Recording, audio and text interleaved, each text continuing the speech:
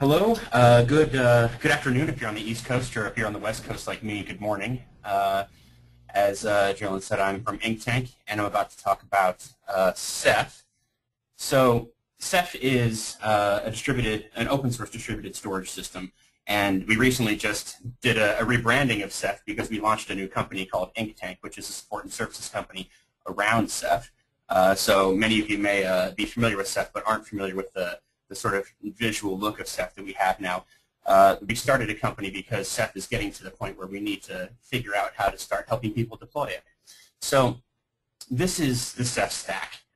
It's got a lot of different parts and a lot of different components, but it's all based on something called Rados, which is the Reliable Autonomous Distributed Object Store. On top of Rados, we built a series of applications that allow you to use the distributed cluster in a few different ways that I'm going to go into more detail on. But first, I think it's probably best to start in the beginning. And I have this nasty habit when I do presentations of going all the way back to the beginning of like humanity and trying to make it mean a lot more than it does. And that's what I'm doing here. And in the beginning of information storage, I think the first example of how people stored information was probably cave paintings. You know, it's how people recorded history and recorded stories and things like that. We've come a long way since then. At some point, we figured out how to write, and writing was kind of like cave painting, but a little bit better. You could put a lot more information inside of a book than you could on a cave painting. So, I mean, already we've noticed in human history that we've outgrown the cave, and now we're beginning to fill up books. And, you know, like about 1,000 cave paintings could fit in a book. I mean, I don't know. It's really difficult to say, but that's about the right ratio. And I'm mentioning this to you because later on, as I kind of move throughout the history of storage, we see this sort of ratio happening all the time, where we increase the amount of information we can store by a large factor. So people began writing a lot and capturing a lot of information. And I mean, so much so. But the problem with writing is that writing is kind of time-consuming. It takes, I would call it, in modern terms, we'd call it a really low bandwidth, media, right? Because it takes a lot of time to write, it takes a lot of time to read, and accuracy is not so great. I mean, I can't read half the words on this page. So people figured out how to industrialize writing. So how they can use machinery and how they can use technology to make it so that the written word was more effective, more legible, and more prolific. But at some point, something really magical happened. We had so much information that we outgrew the book and we outgrew the library. And so, fortunately, we were able to come up with something called magnetic tape, which is not really the combination of magnets and tape, not really, but kind of. And again, we see this ratio where 1,000 books can fit onto a single magnetic tape, which is again, you know, an exponential increase in the amount of data that we store and the amount of data that humanity has collected. So this new method of storage was mechanical in nature, right? It no longer was something you could pick up in your hands and read, just human being to device. You required technology to allow you to interface with the storage that we've created. And it was kind of the first time that we noticed that we started with a nice simple interface between human being and rock, you know, and I'm being a little bit, you know, cute, and then human beings began to interface with ink and paper, but then we saw a huge divide when human beings began to interface with their information with an intermediary, which is the computer. And that caused a lot of technology to need to be built. So building this technology, we're computer programmers, right? So computers need people to work. For the first time in human history, we require a specific type of person whose entire job is figuring out how to allow humanity to interface with its information. So we have this thing in the middle now between the humans and their information, and the other thing that happened at the same time is that we started storing information in zeros and ones, in binary, or in some other non-representational form. So this picture of this, I don't know, this frog on a dune buggy or whatever it is, ends up being a series of ones and zeros, which we can't read without the help of computers. About this time, that's when throughput became really important. When we had computers reading and writing our information for us, suddenly it mattered how quickly that happened, right? Latency began to matter. The rate of reading and writing began to matter. That sort of thing started to matter, and that I don't know if that led to the invention of the hard drive, but I suppose hard drives must have come around at just about the right time, because we also saw again a 1,000-to-1 jump between magnetic tape and hard drives, and I think that it changed the world, right? Because hard drives are a lot better than tape, and today, in modern terms, you could put the same chart up and say that solid-state disks are a lot better than spinny disks. But at the time they came out, it was just this outrageous invention. But because we invented technology that allowed us to store another sort of level of measurement of information, we've gone from kilobytes to megabytes to gigabytes. It became really obvious that we needed to have some kind of technology that allows us to organize our information. So that's kind of when we saw the emergence of file systems. And file systems are a hierarchy of information with directories and nodes and things like that, and it allows you to organize your information and also store a little bit of metadata. For example, if my frog picture were a file, we'd know a few things about it, like it was owned by me, it was created on August 12th, it was last viewed on 17th, it's about 42 kilobytes, and it's readable by everybody and writable by me. And these are the permissions that we have in this file, which then gets positioned into a tree, right, in an absolute way. So this allows us to start to store even more information than we did before. So you're seeing the trend that I'm trying to paint is that humanity keeps inventing new ways to store information and then keeps outgrowing those ways, and that always happens. That's going to happen forever unless somebody builds technology that is truly infinitely scalable.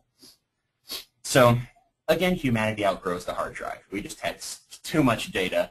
We can't fit everything we need to fit on one hard drive. And I'm not talking about all the information for humanity. I mean, my movies won't fit on a single hard drive anymore. There is no hard drive big enough to store all of the data that I personally have collected. So we needed to figure out a way to have storage of something that was bigger than one hard drive. So now we're figuring out how to have a computer interface with multiple disks. So we have a human being interfacing with a computer that's interfacing with multiple disks at the same time. But that didn't solve every problem, because it's not just my movies that need to be stored. What if my friends want to watch my movies, or my family wants to watch my movies?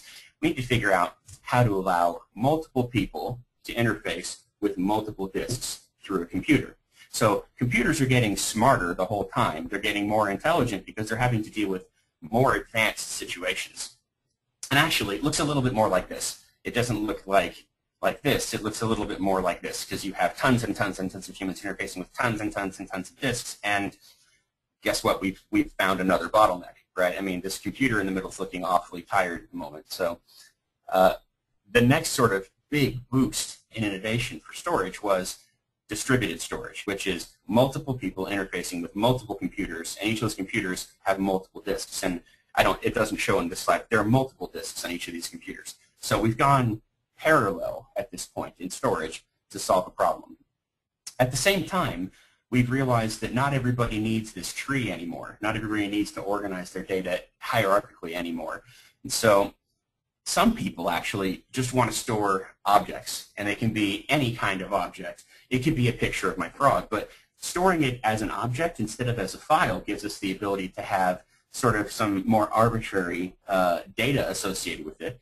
And even more so, it allows us to not have to put it into a tree. And so an application or a human or whatever is interfacing with the storage system can just store an object in the system, and the computers figure out where to put it and how to find it. And the computers also figure out how to keep track of all of the extra information that goes along with that object. So that's object storage.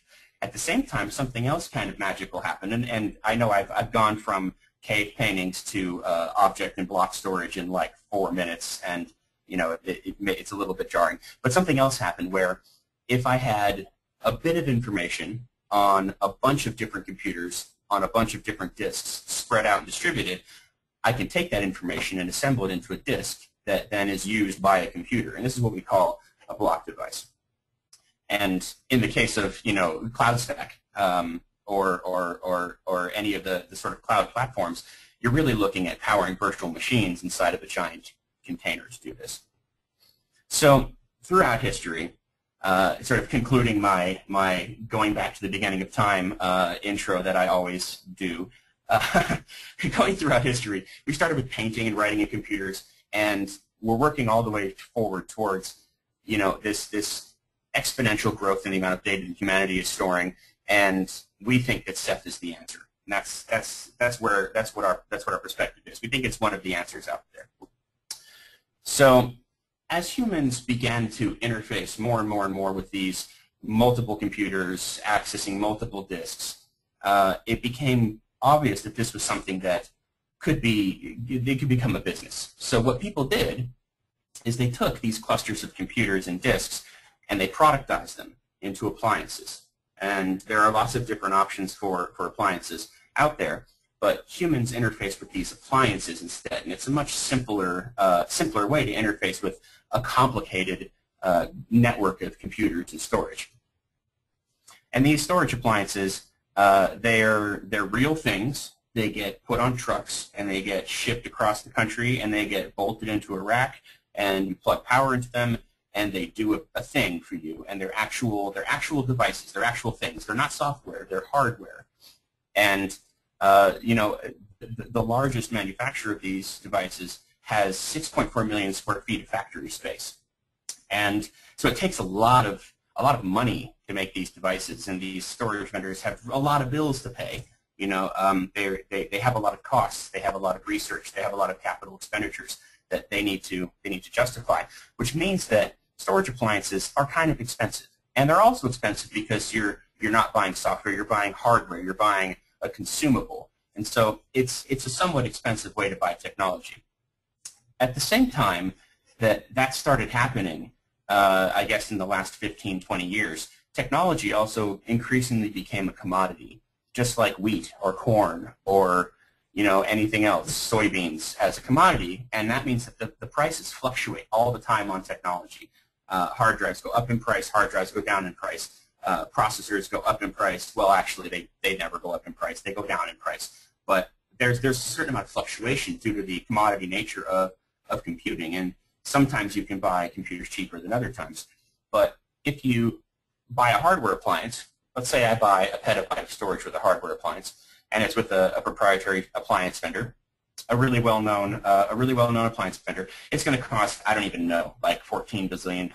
It's just a number, right? It's going to cost a certain amount of money, right? But then when I go to buy my second petabyte of storage, choosing the same storage vendor, it's going to be another $14 bazillion, right? Because I have to buy the same thing again, and I have to buy it usually from the same vendor, and I have to, I have a little bit less flexibility in price than if I were to build it myself, for example.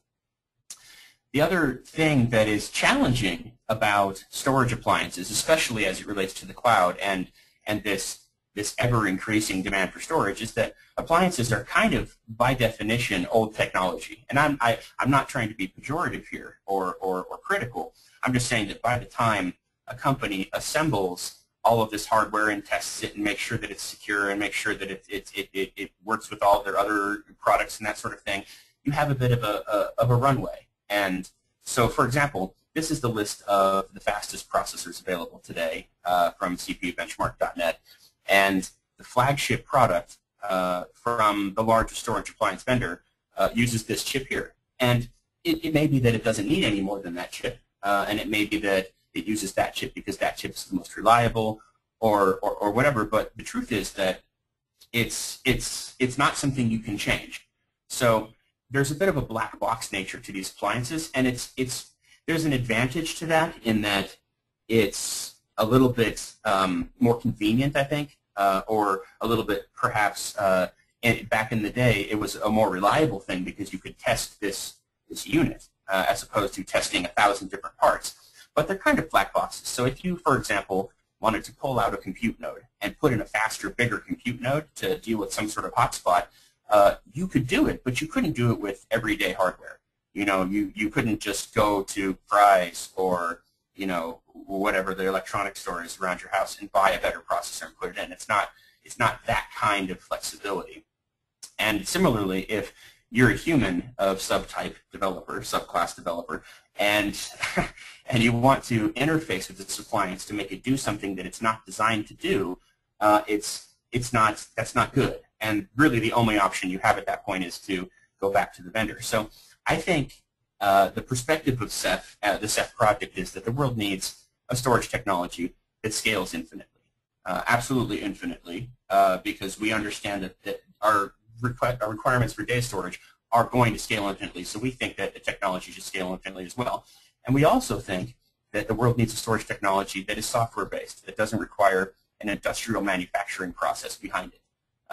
We don't think this problem gets solved by putting more technology onto trucks and trains and planes and bolting interacts.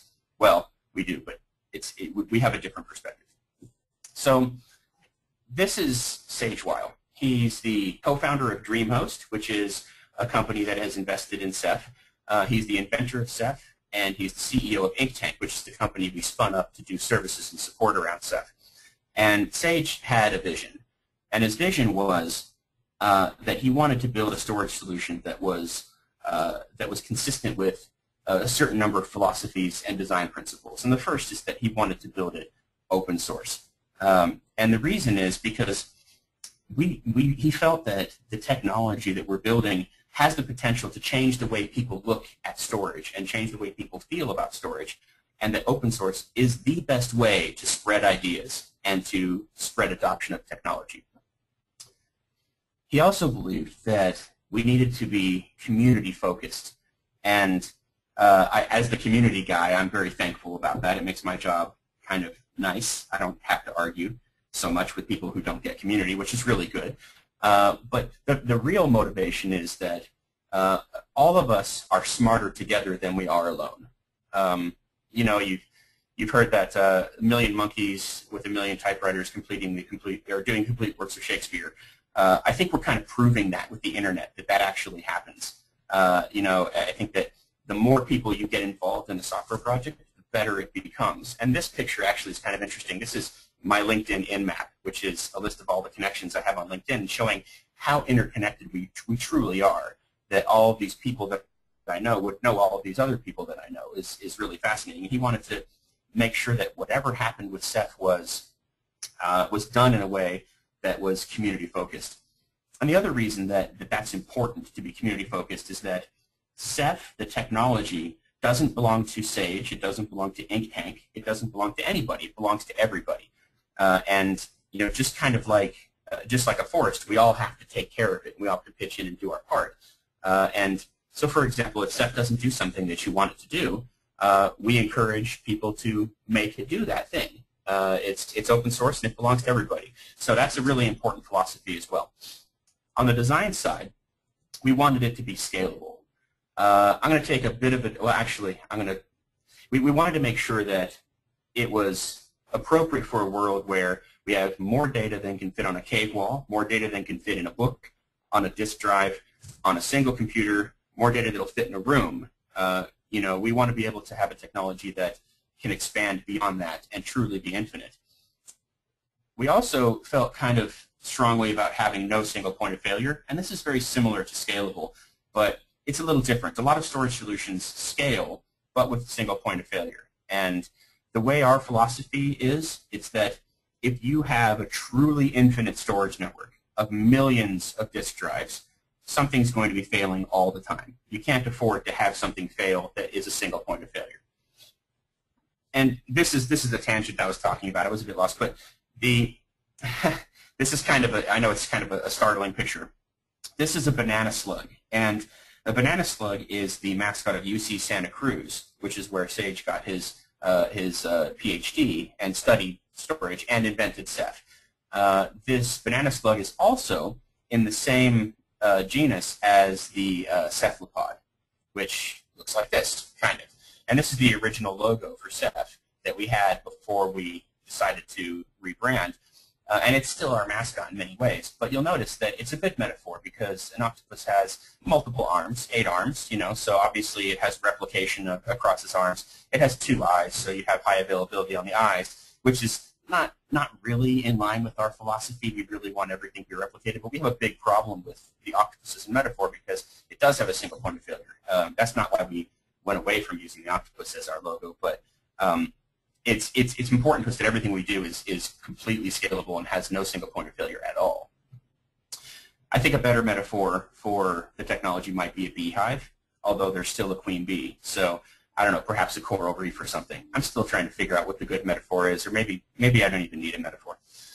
But I think the other thing that was an important design consideration for us was that it's a software-based solution, meaning that if you wanted to change the hardware out or put in faster hardware or slower hardware or solid-state disks here or spinny disks there or whatever you wanted to do, the technology was interchangeable because the software was separated from the hardware. And it gives people a lot more flexibility, and it also allows people to buy the cheapest hardware available. You can deploy Ceph on the least expensive hardware available. Like, say it's the end of the quarter, and your hardware vendor doesn't have any good deals, but another hardware vendor does. You can get your next petabyte for cheaper. You can do it because you can have a heterogeneous technology environment with the software solution. So that's, thumbs up. The other thing that was really important was that the system is self-managing, and this is because, hard drives are not going to be the technology for a whole lot longer. Spinny drives, if you look at it in the cave painting scope of the world, it won't be that much longer. But in the meantime, they're basically record players. They're little tiny record players inside of your computer, and they fail all the time. Like, they will fail. It's guaranteed to fail. And if you have a cluster with 1 million disks in it, that means that one disk is going to be failing 55 times a day. So it's really important that the system is self-healing so that 55 times a day when something goes wrong, it takes care of itself instead of needing human intervention to move data from one node to another or whatnot. So that's where Ceph came from. Ceph came from these ideological principles and these design philosophies. Sage went to college and built Ceph, and came back from college and decided to continue building Ceph because he thought he had something. So after the invention of Ceph at UC Santa Cruz, Sage came back to DreamHost, where he was a co-founder. DreamHost is an ISP, it's a hosting company in Los Angeles. And DreamHost decided to continue incubating Ceph to great results. The monthly code commits went up very, very noticeably at that point, and Ceph started popping up in other technologies like QEMU and OpenStack, and Ceph is inside the Linux kernel. And if you're on the marketing team at OpenStack, I'm really sorry about what I did to your logo. It's just to illustrate a point, but I know that that's a bad thing to do. But anyway, the point is that Ceph starts popping up in these places. All these integrations started happening even before there was any kind of commercial effort around Ceph. Truly community-oriented. So going back to this architectural diagram, I'm going to talk about each one of these boxes in a little bit of detail to give everybody an understanding of what Ceph is and how it works and how the pieces fit together. And the first one I'm going to talk about is Rados, which is what everything else is built on top of. So Rados is fundamentally an object store, and it works kind of like this. Let's say if I have a node with 5 disks. I need to put a file system on each of those disks. Ceph runs on top of a file system. And that file system can be ButterFS, XFS, or ext4. We believe that ButterFS in the long term is the right file system to run Ceph on top of, but it can be run with XFS as well in the short term as ButterFS begins to increase in stability. Then on top of each of these file systems, you run a Ceph OSD, which is an object storage daemon. We suggest that it's 1 per disk. It could be 1 per host if you want, or you could have multiple per disk, although I'm not sure why you'd want to do that. We really suggest 1 per disk, but it's flexible in the way that you deploy it. Then all of this on one node becomes part of a cluster. It gets added to a few other different types of nodes, most notably the monitor node, which is the big M there. And then a human being wanting to put an object into Rados interfaces with the cluster as a whole, not with a particular OSD or a particular node, but interfaces with the cluster as a whole, and the object gets stored in a way that's transparent to the user. And you can scale this as large as you want it to be with commodity hardware. So just to review, the monitors, what they do is they maintain a map of the cluster. They understand which hosts are in and which hosts are out of the cluster, which hosts are up or down, which is distinct from in and out. It's different because in and out is less permanent than up or down. The monitors also provide distributed decision making. So you need to have an odd number of these because they talk to each other to figure out who has the correct cluster map. And if you have, let's say you have 3 monitors and one of them disagrees, you need to have the other 2 to have a majority. Also, if you have a split brain situation where you have a cluster split in half, you have 2 monitors on one side, 1 monitor on the other side. The side with 2 monitors is the canonical side of the cluster and will continue to operate as such because the monitors understand that they have the majority of the monitors. So it's important to have an odd number. These do not serve any objects to clients. They don't serve any data at all to clients. All they do is monitor the cluster. Also, when you mount the file system, you're mounting it with the host name of the monitor. So that's what the monitor does. The OSDs, 1 per disk is what's recommended, at least 3 in a cluster, because otherwise it doesn't really make a whole lot of sense. These actually do the serving of stored objects to clients. So these serve the data to who needs it. They also intelligently peer to perform replication tasks, which is part of that self-managing thing that I was talking about. And they support something really neat, which is called an object class, which I'm not going to go into all that much, but what it allows you to do is essentially have methods on the objects that you store. So, for example, when you put an image into your cluster, it can create a thumbnail automatically. And it's something that is a bit of an experimental feature because we're still figuring out exactly how much computing you can do on each of these OSDs without starting to dig into your the processor and memory and whatever required to actually store the data. So it's something that's kind of experimental now, but really, really powerful. So the next part of the component, or the next component of the architecture that I'm going to talk about is librados. And librados is kind of what it sounds like if you're a Unixy person and you're familiar with libraries. It's a library that allows you to build applications that interface with Rados. So for example, if I have an application and it's built with librados, I can use that application to store a node into a cluster, and it's going to speak over a native protocol, which is a pretty quick protocol. It doesn't have a lot of overhead. It's super fast. So if you're building an application that needs to have very rapid access or very efficient access to a cluster, we suggest you use librados or any of its other language alternatives. There's alternatives for C and C++, Python, PHP, and Java. So that's librados, and it's really straightforward what librados does. And librados is the foundation for just about everything else that we built on top of Ceph.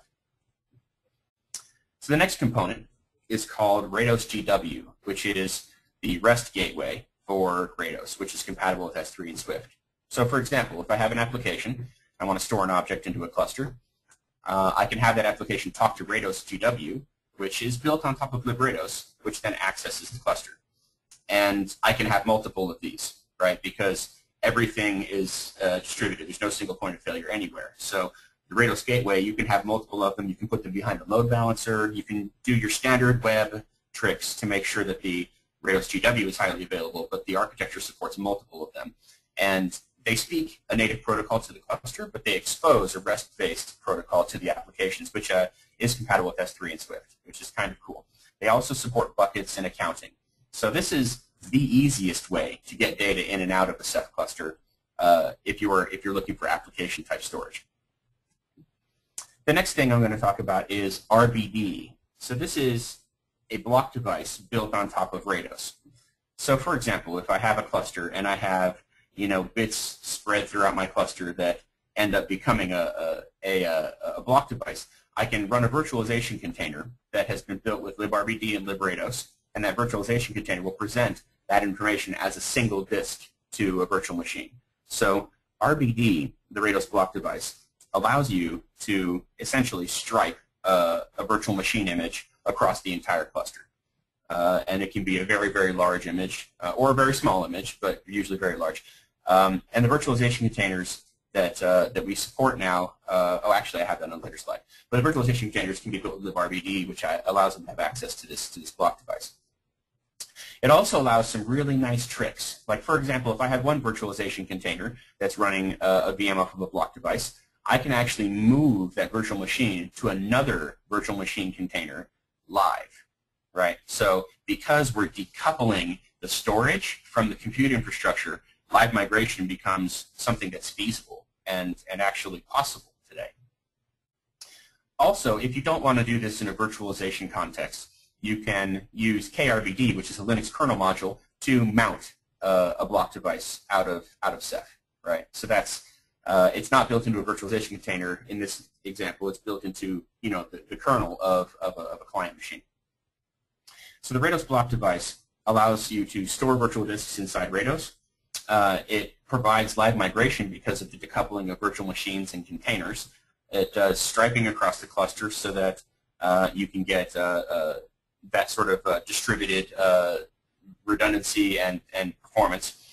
It has boot support for QEMU, KVM, and OpenStack Nova, and actually just a couple of weeks ago also CloudStack, and it has mount support in the Linux kernel. So that's Rados block device. The final thing that we built on top of Rados is CephFS. And I'll pause here for a second just to reiterate that all of these things, it's a unified storage platform. So in the same cluster, you can store objects, you can access those objects with REST, you can store block devices, and you can have a POSIX-compliant distributed file system in a single cluster. The same cluster, not separate clusters, the same cluster. And all of this has been built on top of libRados. So if you want to build another application that uses Ceph to do something for tomorrow's needs, it's there architecturally. So CephFS is, as I said, a distributed file system. So for example, if I want to mount a file system, the first thing that happens is my client has to retrieve metadata from a metadata server. Something has to collect all of that metadata that accompanies a file, and also has to manage locking and permissions and actually manage the hierarchy itself. So a client will access the metadata server first to make sure that information is available, and then it will get the data from the OSDs directly. So the metadata server, it manages all the metadata for the POSIX-compliant shared file system, which means directory hierarchy. It also does all the file metadata. It stores its metadata inside Rados, so the metadata server doesn't store it locally on its own disk. It stores all of its data inside the cluster, so that if the metadata server goes down, all of that metadata server's information is available to other metadata servers. It doesn't serve as it doesn't serve any file data to clients. That's another thing to know about it. And you only need this component if you're going to run CephFS. If you're just doing block devices or object storage, you don't need to run this component at all. So it simplifies the architecture to not have it. So I'd like to spend a bit of time and talk about what makes Ceph unique, what makes it different from all the other stuff that's out there. And the first example is sort of an exercise I like to call, how do you find your keys in the morning? So every morning I leave my house. I can never find my keys. Like, they're always in a different spot because I'm not, I'm not a creature of habit. I always put them somewhere different. But it's a good metaphor for how you store information in a distributed storage system. So if I'm an application and I want to store an object inside of a cluster, or I want to retrieve an object from a cluster, how do I know where to go to get that object? How do I know which part of the cluster to connect to? There are hundreds, maybe thousands of machines I could potentially connect to. And having an architecture where you connect to a single host and then it directs you is a single point of failure. So that's not allowed in our philosophy. So that's kind of a question. And one option is that you break up your cluster into multiple parts. Files that start with A through G, or directories start with A through G, or hashing something or whatever, but in some way you're breaking up your cluster and saying this stuff goes here and that stuff goes there and that stuff goes there.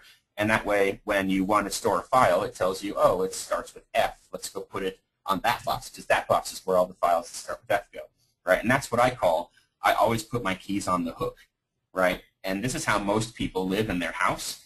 You always put your keys in the same place. You have a hook. You always know where it is. And when you want them, you go there and you get them. It's the same thing that happens in a lot of distributed file systems that are organized this way.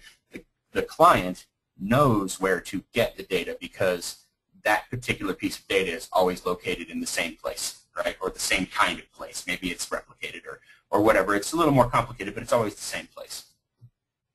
The other way to do it is to have a centralized metadata server somewhere that you go ask, and it tells you, oh, if you want that, go straight, hang a left, hang a right, it's fourth machine from the top, right? And it tells you where in the cluster to get the information. It requires multiple round trips, and there's some concerns around a centralized metadata server being a single point of failure. But this is also a way that a lot of this happens. And this is what I call Dear Diary, today I put my keys in the kitchen. It's like writing down where you put your keys every time you walk into the house. And the only problem with this is, how do you find your keys when your house is infinitely big and always changing? Imagine having to figure out where your keys go when your house changes every time you walk into it, and it is infinitely large. Right? That's the type of problem that Ceph ends up solving. And the answer to that problem, we believe, is called Crush. And Crush is an algorithm that is sort of at the core of how Rados works. So with Crush, let's say I have a bunch of bits that I want to store into my cluster. The first thing that Crush will do is it'll hash them into a certain number of placement groups. And that's configurable. But in this example, there are 10 of them. And so after it's made its 10 placement groups, it runs those placement groups through Crush. And what you pass Crush is the placement group that you want to place, the state of the cluster, and a set of rules. And then Crush will tell you, based on that input, where in the cluster that data belongs. So it's a deterministic placement algorithm. It's pseudo-random, but it's repeatable. So it would take all of these items and spread them in the cluster in a way that was pseudo-random. It's very distributed. There's not a pattern around it, and so you get kind of an even data distribution. So Crush is the algorithm. It's pseudo-random. It's the algorithm that Ceph uses for placement. It ensures that data is evenly distributed across the cluster. It's repeatable and deterministic, so it'll always run the same way given the same input. And it's configured by rules. So instead of telling Rados to always put, to have 10 different pools, and each pool is a different storage pool, and you have to always put these pools onto this node or whatever, the way you configure Ceph is you tell it, here's my general topology. I have this many rooms, this many rows, this many racks, this many switches, and the topology is configurable. So it doesn't have to be rooms, rows, racks, and switches. It could be anything. But then you can tell it, store this many replicas, and never put 2 replicas in the same room, or the same row, or the same switch. So it's a rule-based configuration. So for example, then, when a client wants to store or retrieve an object from a Rados cluster, it will run Crush on that cluster, on that information, and Crush will tell it, oh, your information's on this node and that node. That's where it is, and it always runs the same. But there's kind of a challenge with this, and the challenge is what happens when you lose a node. So let's say I've lost this node with the red and the yellow square. These individual OSDs that make up Rados are intelligent, and they peer with one another. So when that node goes down, the other nodes find out about it because they're constantly gossiping with one another, and they realize, uh-oh, the cluster map is updated. There's a new state in the cluster. So each node then recalculates the Crush algorithm on all of the data that they're currently holding, and they realize, uh-oh, to make Crush work in this new cluster map, we have to move this data from here, or copy the data from here to there, the red square, and copy the yellow square over like that, right? So the nodes themselves intelligently reposition the data so that the next time somebody runs the Crush algorithm, the data is where it's supposed to be. So in this case, the Crush algorithm will tell the client that the object is located on the new node because the old one is down. So the next thing that makes Ceph unique and different from a lot of the rest is the way that it stores its block devices. So let's say that I have this virtualization container running a virtual machine out of a block device that's stored inside of Ceph.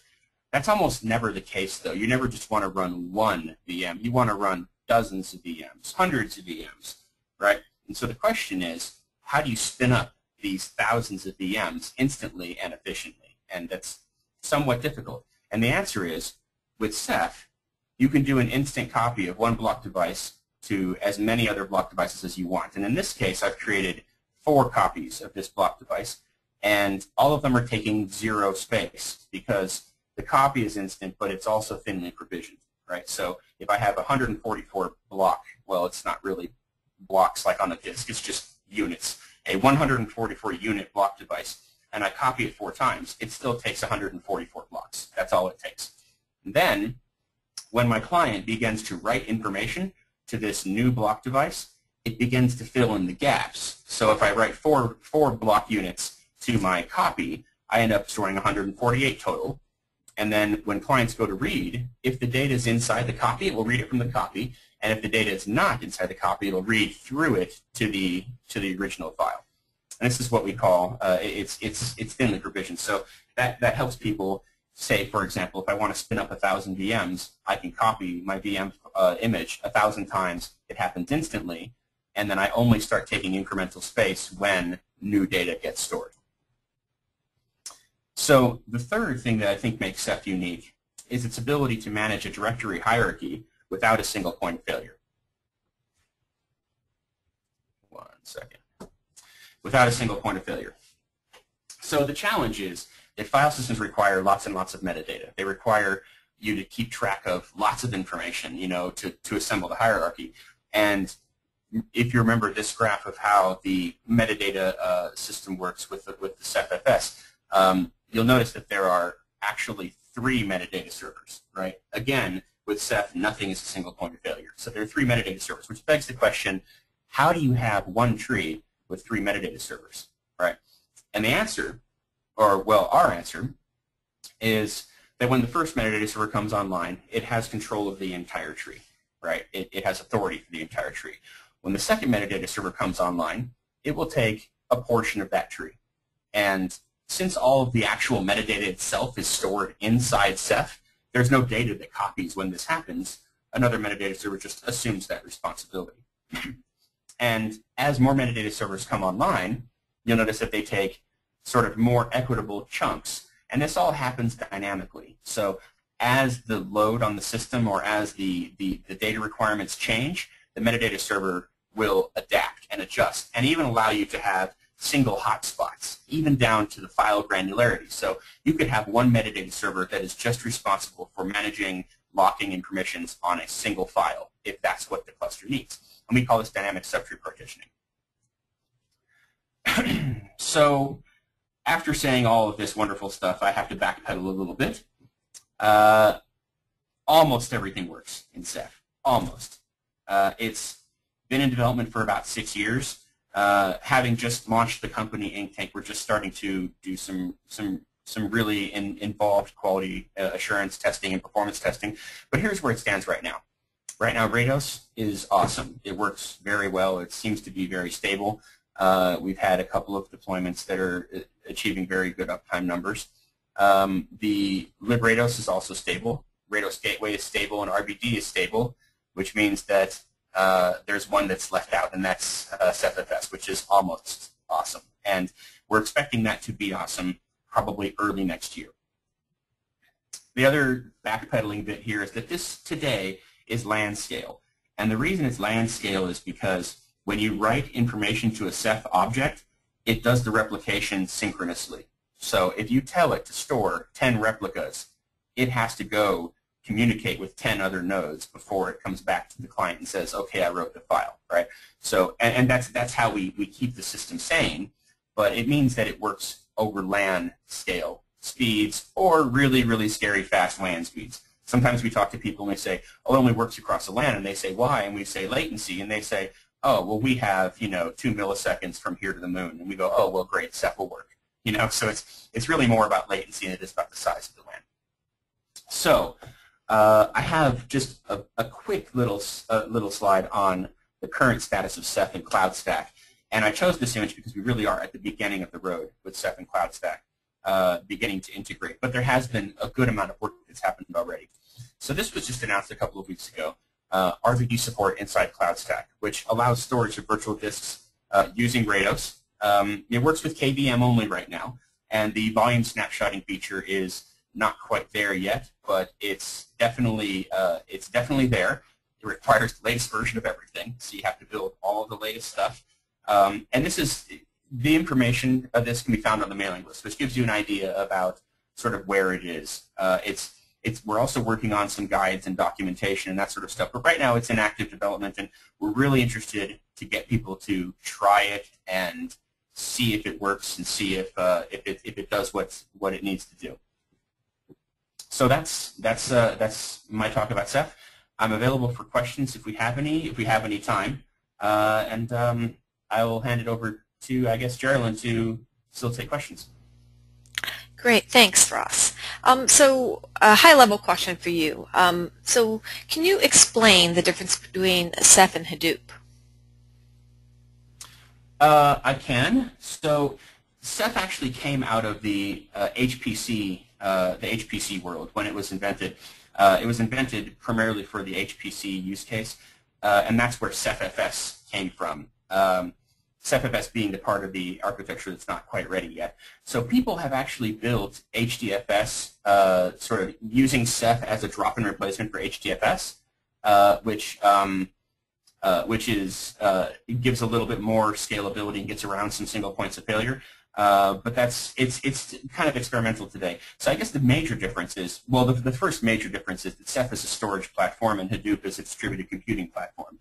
The more apt comparison is Ceph and HDFS. And I think that there the differences are that Ceph is an object-based unified storage system, and HDFS is a very HPC-focused distributed file system. So I think that HDFS has got some things that they're very particularly useful for Hadoop-type workloads. Ceph is a little bit more general, but it can be used as a drop-in replacement for HDFS. Great, thank you. Another clarification question. So how would one use RBD with Zen or Zen Cloud Platform? Is it possible? And how? Yeah, so I think that what you want to look at, let me go back to that slide. What you want to look at is this message on the mailing list where a guy in our community named Vito, who's also in the CloudStack community, announced his integration. But I think it's only KVM right now. I know there's been a lot of work with libvirt, but unfortunately that's the information I've got at the moment. I think that we're going to spend an increasing amount of time with the Zen community figuring out where that integration is, and it's something that is still in development. Great, thanks. So another question: can you explain the difference between GlusterFS and Ceph? I don't know a whole lot architecturally about GlusterFS. I know that that Ceph has the object block and file on a single unified platform, and I think Gluster specializes in I believe file, and I think maybe they have block now. Unfortunately, I don't know a whole lot about Gluster. I know that Ceph's architecture, and especially Crush, was built to get over some of the architectural limitations that we find in Gluster. But I will also say that Gluster has had a lot more time in the market, right? So there have been a lot more people deploying Gluster and a lot more people using it. So I think it's the way that I kind of think about it is that Ceph is perhaps still a little rough around the edges, but I think it has a lot of architectural potential. Great.